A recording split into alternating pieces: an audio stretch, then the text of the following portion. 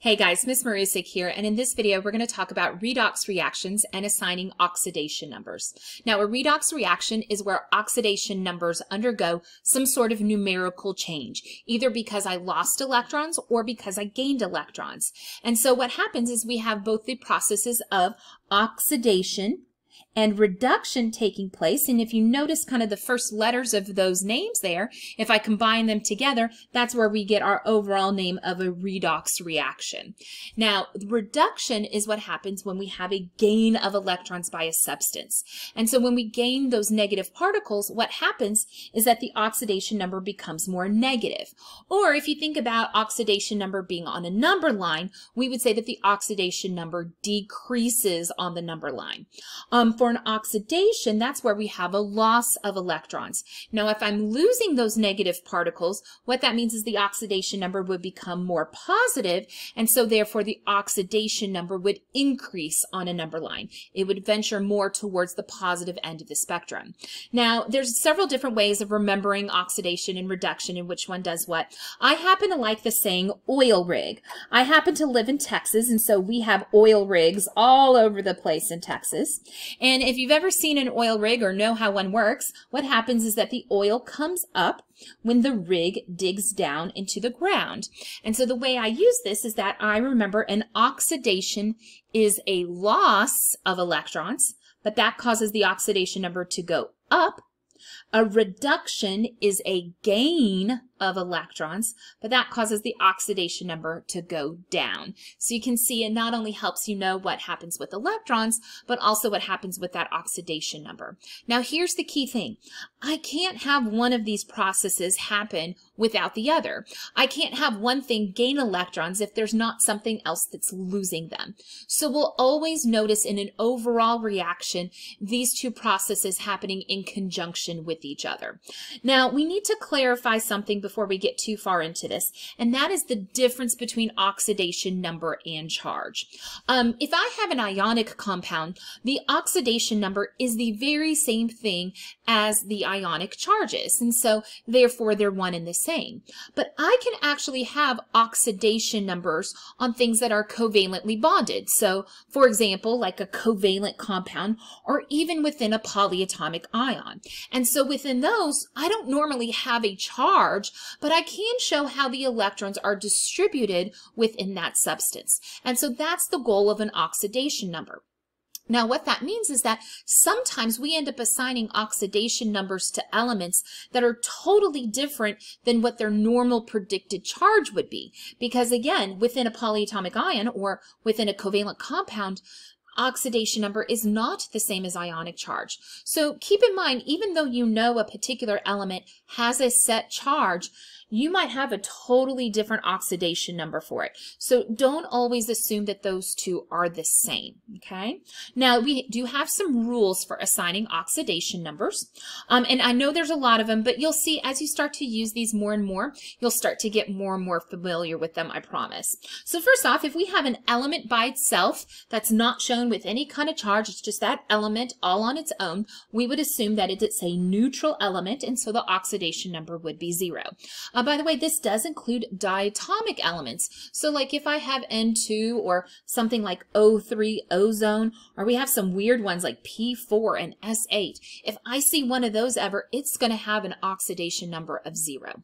Now, if I have a monatomic ion, the oxidation number is the charge. What that means, a monatomic ion is where I just have one element in that ion. So for example, if they show me sodium +1, then I assume that the oxidation number is +1. Now, sometimes they might show it as Na1+,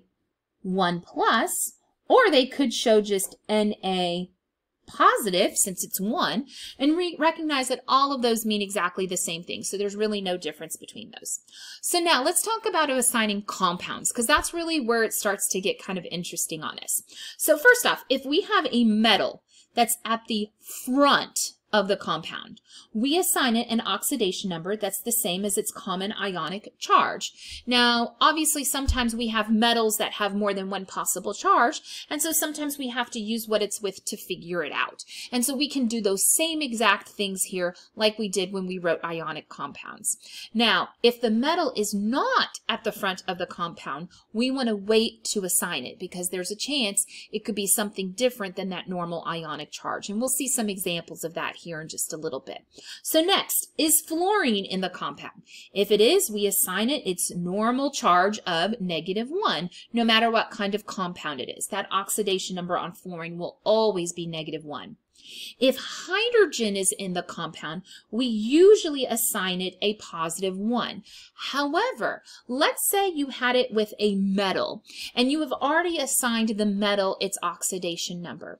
You might be forced to assign the hydrogen a different oxidation number depending on what it's with. So you notice it says here, on a rare occasion, it can be -1 if bonded only with a metal and a metal hydride, such as lithium hydride.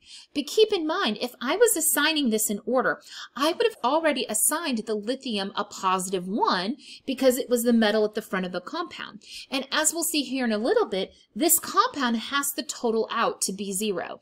And so by process of elimination, -1 is the only thing that hydrogen could be at that point. So we always want to assign these in order. So next it says, hey, is oxygen in the compound? If so, we assign it an oxidation number of -2, unless it's with something else that we've already assigned first. So for example, it can be -1 if it's in what is called a peroxide group. The best example we have of that is H2O2. But think about it for a minute. You would have already assigned the hydrogen as being +1. There's 2 of it. So again, the only thing oxygen could be there is -1 if you're assigning in order. Same thing goes if it's with fluorine and OF2. If you've already assigned the fluorine as being -1, then to balance that out, oxygen has to be a +2. So on occasion, we can have some exceptions to these, but if we assign in order, we will catch those exceptions. Then we get to if any other nonmetal is at the end of a compound, we assign it an oxidation number that is the same as its common ionic charge. So once I've assigned that thing at the end, if there's anything else left in there, say maybe we had some sort of element kind of in the middle of the compound, then we use the guidelines that elements in a polyatomic ion must combine to be the charge of the polyion, or elements in an overall compound must combine to be 0 or neutral. And like I said, we're going to work through several examples on this, so hopefully by the end of this you'll feel confident. However, I do want to kind of give you a quick way of remembering the order of which we assign in our compounds. So if I'm assigning a compound,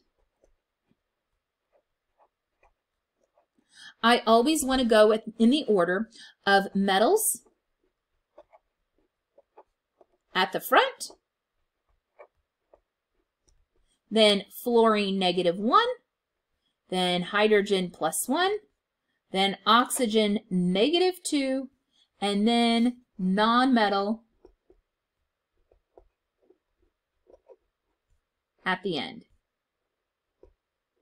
And then I can go back and assign anything else that I may have. So again, metals at the front, fluorine -1, hydrogen +1, oxygen -2, and then nonmetals at the end. That is the order that you would want to work in. So let's go through some examples of this so we can see how this would work. So it says here, hey, for each of the following substances, assign oxidation numbers to each element. Well, let's start off with a couple easy ones. Sodium by itself. I notice it's not shown with any kind of charge to it. I notice that it's not included as part of a compound, and so therefore my oxidation number here would simply be 0. It's neutral sodium all by its lonesome. All right, next one, Cl2. Even though it's diatomic, I notice it's still an element by itself.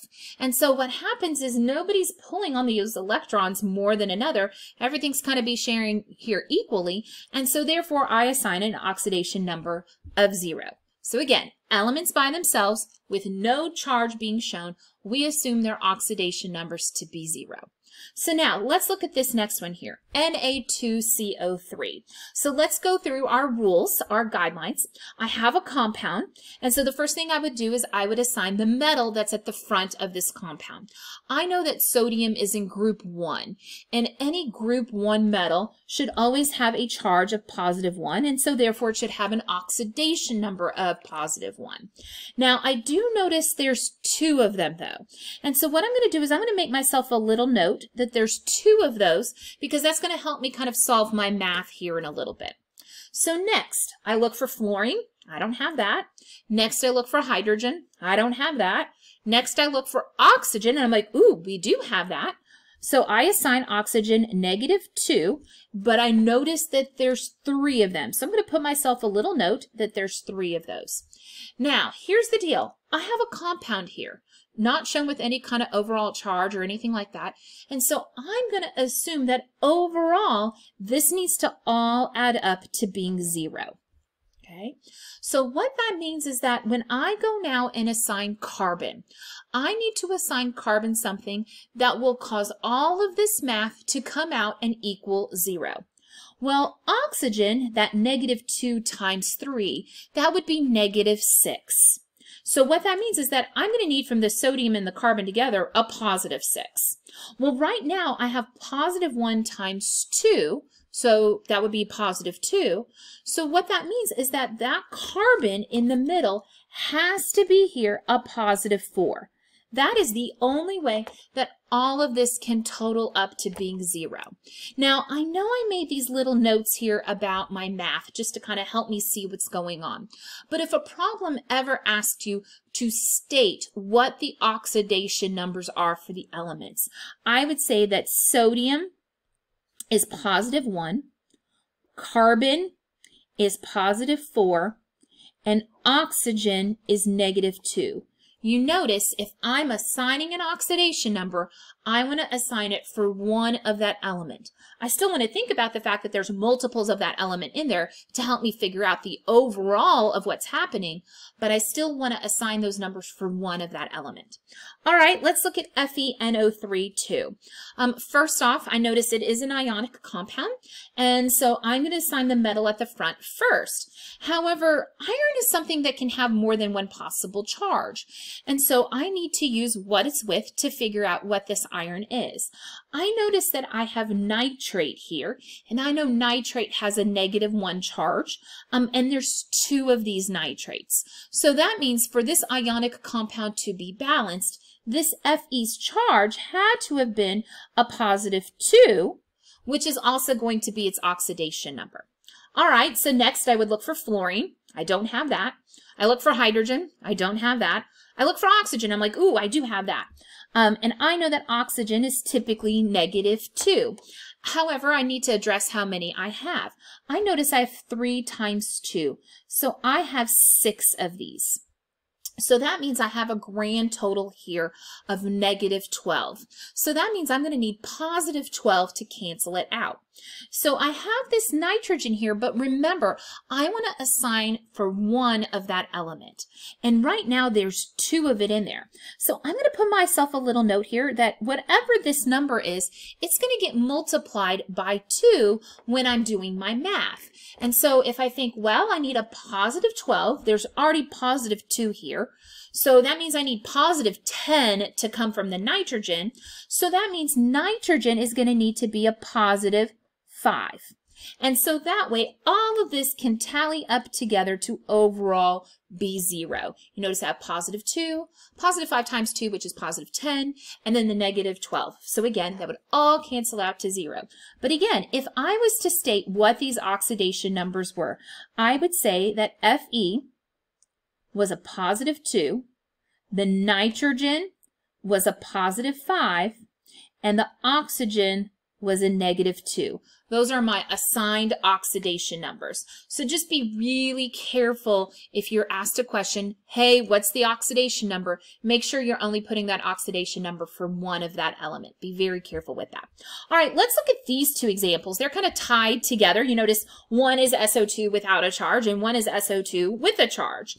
Let's do the one without a charge first. So again, I have a compound, but I don't have a metal at the front. And so I keep on going through my rules. I don't have fluorine, I don't have hydrogen, but I do have oxygen. So I'm going to assign the oxygen a -2, but again, there's 2 of those in there. And so, since I want this to all tally out to be 0, what that means is that my sulfur must be a +4 to cancel that out. So again, on this one, your sulfur is going to be a +4. Your oxygen is going to be a -2. However, on this one, I have a polyatomic ion. I have hyposulfite here, and I need the overall oxidation number to tally to this -2. That -2 is going to be kind of like my overall goal here instead of adding all up to 0. So I'm going to assign like I normally would. I don't have a metal at the front. I don't have fluorine. I don't have hydrogen. I do have oxygen. So I'm going to assign that -2, and there's 2 of them. So here, if this is -4, but I want to all add this up to be a -2, what that means is that here my sulfur is just going to be a +2. So I would assign sulfur as +2, and my oxygen I would assign as -2. By the way, all of these other ones that I did with polyatomic ions, you could technically do in that same way. For example, if I ignore this sodium here for just a second, and I think about carbonate, I know that carbonate overall has a -2 charge to it. So that means the individual oxidation numbers should add up to that -2, and I could see that a -6 and a +4 would add up to -2. So you could see that even for those ionics that have a poly ion, you could kind of pull out that polyatomic ion and do it separately on its own. Kind of a choice is yours there on that. All right, so here's what I want you to do. I want you to pause this video and go try out the other 6 examples that I've left you with, all right? So go try them out. Pause that video. Did you try them out? I hope you did. I'm going to go ahead and put my answers up here. Now, I didn't write down the individual elements. I just put the assigned oxidation numbers in a darker color. So for PCl3, if I went through my rules, I didn't have a metal at the front. I didn't have fluorine. I didn't have hydrogen or oxygen. So I assigned the non-metal at the end first. And I know chlorine is typically a -1. There's 3 of those, and so therefore to cancel out to 0, the P must be a +3. This is a great example where we have something that has an element that is not the normal charge. Like we know P, being in group 15, is normally -3 for its charge, but remember, oxidation number is different than charge. We saw that on these polyions too. Look at nitrogen, +5, or carbon, +4. Those are not their normal charges because, again, these are oxidation numbers and not charges. So be really careful with that. All right, HClO3. If I was doing this, I would have assigned the hydrogen first at +1, then the oxygen at -2 times 3. I want this to all tally out to 0, so chlorine would have been a +5. KMNO4, I would have assigned the potassium at the front first, so that would have been +1. Oxygen at the end is -2 times 4, so that'd be -8. And so therefore, to cancel this all out to 0, the manganese must have been a +7. Here on NH4 +1, I want this to all add up to that +1 charge. And so therefore, if I was assigning here, I would have assigned the hydrogen first at +1, and there's 4 of those. And so to balance that out, the nitrogen would have had to be a -3 for this to all tally out to +1. CH4, if I was going through my rules, I don't have a metal, I don't have fluorine, but I do have hydrogen. And so I would have assigned the hydrogen at +1. There's 4 of them. And so the carbon must have been a -4 to balance out to 0. Last but not least down here, this one was kind of the tricky one, so hopefully you caught it. If you went in order of your rules, you should have assigned the metal at the front first. The metal at the front is +1. And so for this to all tally out to 0, the hydrogen here had to be a -1. There was no other choice for it. So this is one of those metal hydrides that's an exception to the hydrogen rule. So again, as long as you assigned in order, you should have caught that exception to the rule. All right, hopefully we're feeling confident with assigning oxidation numbers. If you have any questions or need any help, please feel free to email me. Bye, guys.